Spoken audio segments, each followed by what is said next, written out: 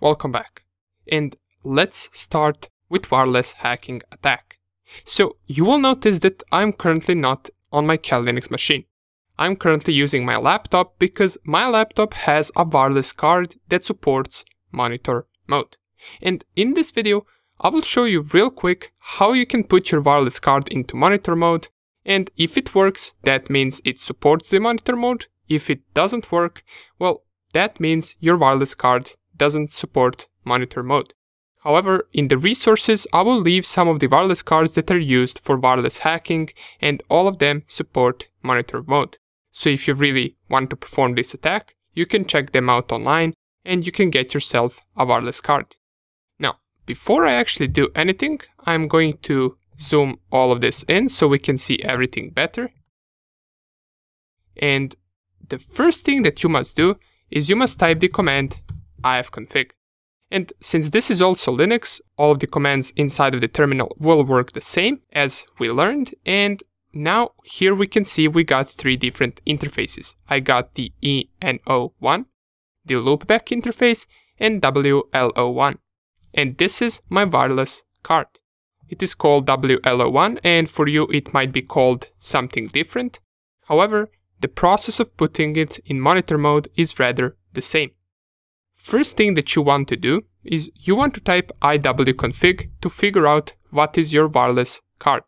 Just to make sure, I typed iwconfig and it told me that WLO1 is my wireless card. It is connected to this ESSID, and what ESSID means is just the name of the wireless that it is currently connected to.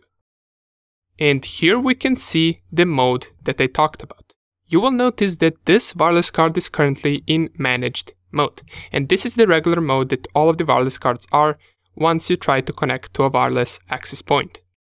To put it in the monitor mode, what you want to do is you want to type ifconfig, then the name of your wireless interface, which in my case is WLO1, for you it might be different, and you want to put it down. How do you do that? Well, you simply just type ifconfig WLO1 down. You won't get any output, however the next command that you want to run is iwconfig WLO1 and then mode monitor. You press enter, and the third and last command is putting the ifconfig up. So you just type ifconfig WLO and then up. Now your card should be in monitor mode. To double check it, you can type iwconfig, and now you can see that WLO1 is in monitor mode.